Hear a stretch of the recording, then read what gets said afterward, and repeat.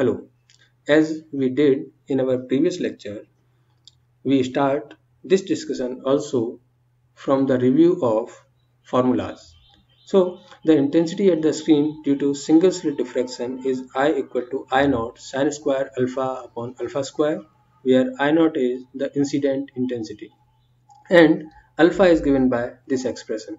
This theta is angle of diffraction, and the intensity at the screen due to double slit diffraction is given by I equal to 4 I naught sin square alpha upon alpha square into cos square beta, where beta is given by this expression. The maxima due to single slit are of two types. One is principal maxima at the center, alpha equal to 0 or theta equal to 0, and secondary maxima is given by alpha equal to plus minus m plus half pi, and the condition becomes E sin theta m equal to plus minus m plus half lambda. The maxima due to double slit diffraction theta equal to plus minus n pi or E plus d sin theta n equal to n lambda. This m and this n both are the natural numbers. The minima due to single slit is given by alpha equal to m pi or E sin theta m equal to plus minus m lambda, and the same due to double slit diffraction is given by beta equal to plus minus n plus half pi or E plus d sin theta n equal to plus minus n plus half lambda. The order of missing fringes in case of double slit diffraction were given by n equal to E plus d divided by E times m. Now, the grating is an arrangement consisting of a large number of parallel slits of the same width and separated by equal opaque space. And the gratings are of two kinds. One is plane transmission grating and another is plane reflection grating. In the reflection grating, the light which incident on the grating is reflected back. The wavelets proceeding from all the points in a slit along the direction theta are equivalent to a single wave of amplitude r starting from the middle point of the slit. If there are n number of slits in a grating, then we have n emitted waves from each of the slit. So this is a slit, this is another slit, and number of these slits is capital N. And the separation from one slit to another slit is given by d. Therefore, the distance from center point of one slit to the center point of adjacent second slit is given by E plus d, and this E plus d is known as grating element for a given grating. The path difference between two waves emitted from first and second slit will be E plus d sin theta, and the corresponding phase difference between two consecutive slits will be 2 pi by lambda times E plus d sin theta. Therefore, the problem of determining the intensity in a direction theta reduces to find the resultant amplitude of capital N vibrations, each of amplitude A naught sin alpha upon alpha, and having a common phase difference between consecutive diffracted waves, delta is equal to 2 pi by lambda E plus d sin theta. And the resultant of capital N slits is given by R star is equal to R times sin capital N delta by 2 divided by sin delta by 2. Here this R is the amplitude of the light ray emitted from each of single slit, and this capital N is total number of slits in the grating which are illuminated by the incident wavefront. Here this delta is phase difference between two consecutive diffracted light rays. This delta can be written as twice of beta, so that this delta upon 2 will be beta.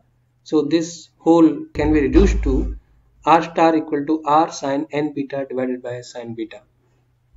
This R means A naught sin alpha upon alpha. A naught is the amplitude incident on any single slit.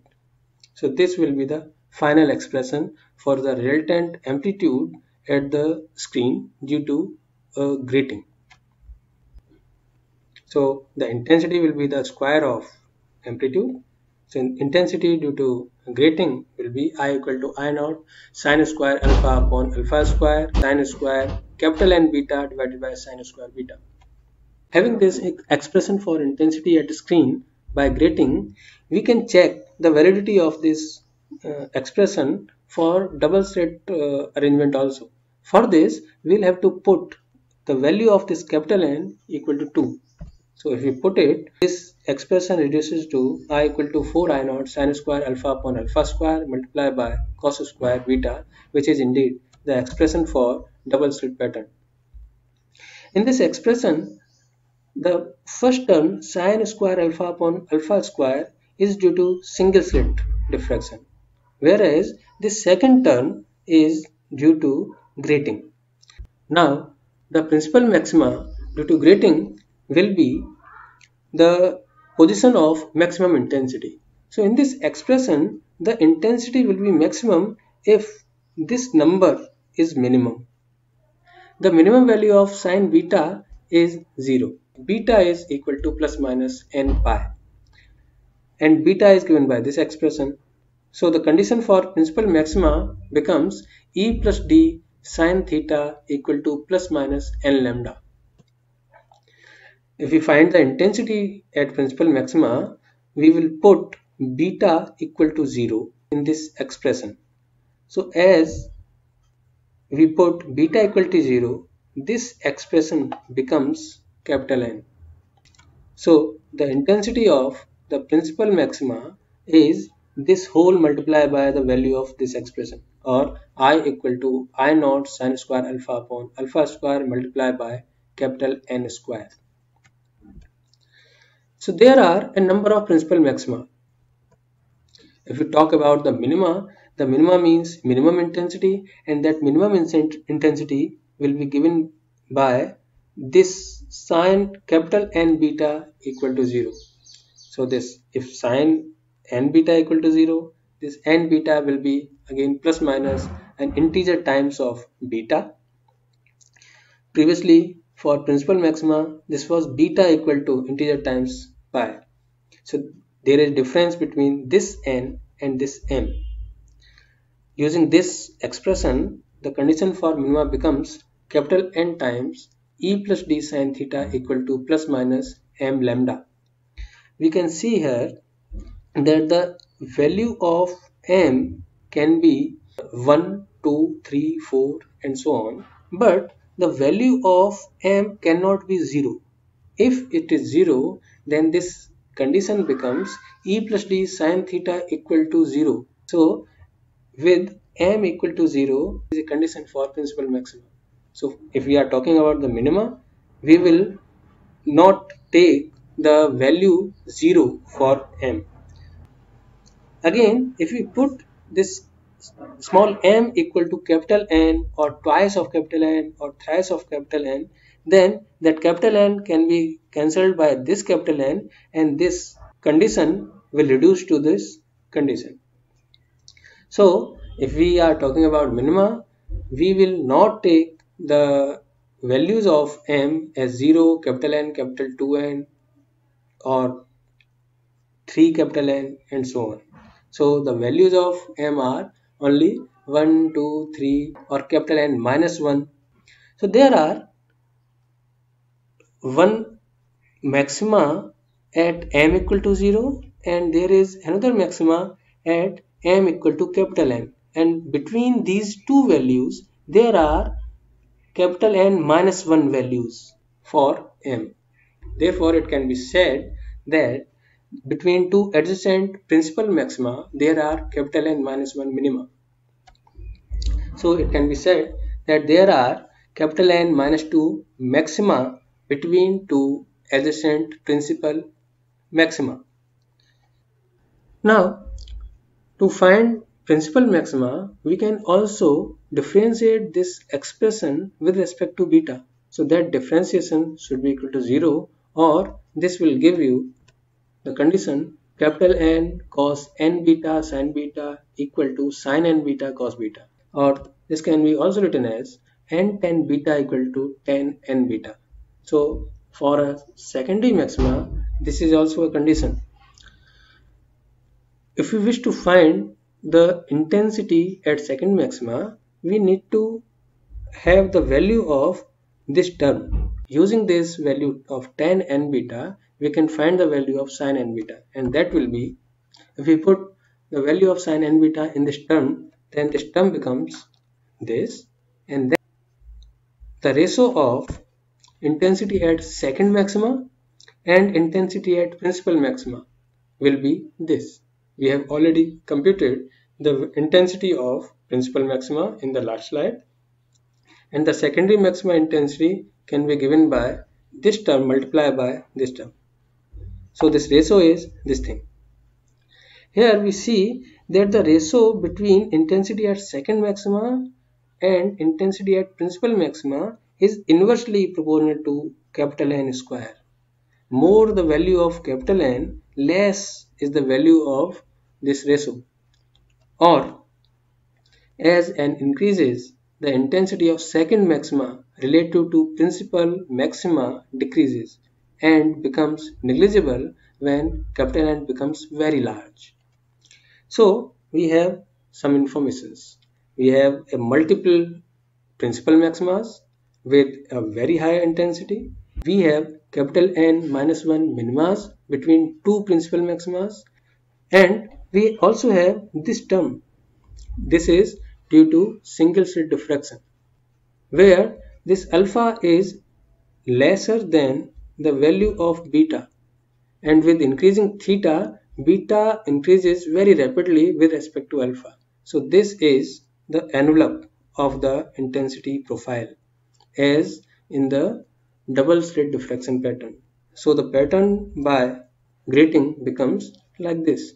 This is due to sin square alpha upon alpha square, and these are principal maximas. This is for n equal to 0, this is for n equal to 1, this is for n equal to 1, and there are capital N minus 1 minimas, and between these two principal maximas there are capital N minus 2 secondary maximas.